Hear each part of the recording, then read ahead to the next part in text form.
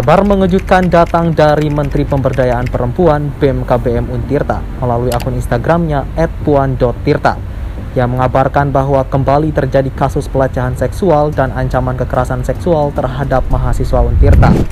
Dalam kasus ini, diketahui bahwa pelaku yang berinisial KZ ini merupakan seorang senior dari korban yang memiliki jabatan tertinggi di BEM KBM Untirta, yaitu sebagai Presiden Mahasiswa. Kronologi kejadian bermula pada 4 September 2021 pukul 22 waktu Indonesia Barat. Korban tengah melakukan aktivitas keorganisasian di salah satu kos yang terletak di Cipocok Jaya, Kota Serang, Banten.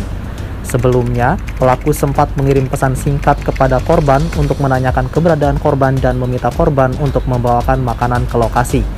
Korban pun datang ke lokasi dengan tujuan menemui salah satu rekan organisasinya. Saat itu, terdapat beberapa orang, salah satunya adalah pelaku di lokasi tersebut. Beberapa saat kemudian, pelaku mulai melakukan percobaan pelecehan seksual tanpa persetujuan korban. Lalu, korban pun diajak untuk bergas ke lantai 2 kos-kosan yang diduga adalah tempat kamar pelaku berada. Namun, korban menolak. Tak lama, ada seseorang datang ke lokasi tersebut sehingga korban pun dapat meninggalkan lokasi dan pulang. Ya, sebelumnya menjawab terkait kasus pelecehan seksual oleh terduga pelaku yang ramai hari ini, apa yang sudah dilakukan oleh BEM KBM adalah kami sudah mengupayakan pendampingan secara terus-menerus kepada korban, seperti itu. Kemudian dari BEM KBM, pihak BEM KBM juga menggalang solidaritas penuh untuk berdiri bersama korban. Kemudian kita juga sudah membicarakannya kepada pihak rektorat untuk menanggapi kasus ini gitu. Tentunya rektorat sangat menyayangkan hal ini bisa terjadi begitu. Dan rektorat pun bersedia menyediakan ahli psikolog untuk healing korban. Kemudian rektorat pun menyediakan lembaga bantuan hukum bagi korban juga jika korban ingin prosesnya ditindaklanjuti.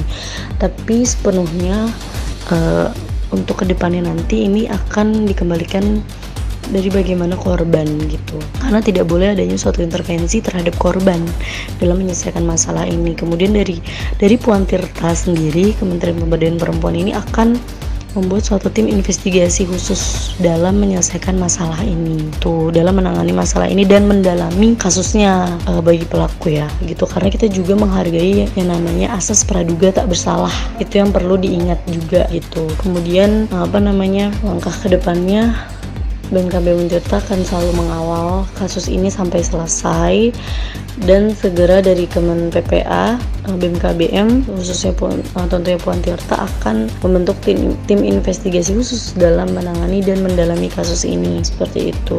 Tentunya pelaku akan ditindak seadil-adilnya karena kami tidak akan pandang bulu siapapun itu pelakunya. Pesan untuk kawan-kawan mahasiswa diharap untuk tidak menjustifikasi baik korban gitu maupun arogansi dalam menyikapi masalah ini. Saat ini, pelaku telah menandatangani surat pengakuan atas perbuatannya dan mengajukan surat pengunduran diri dari jabatannya. BEM KBM Untirta bersama DPM Untirta dan MPM Untirta akan memproses kasus ini sesuai dengan prosedur yang berlaku, yaitu Undang-Undang Keluarga Besar Mahasiswa Untirta atau KBM Untirta.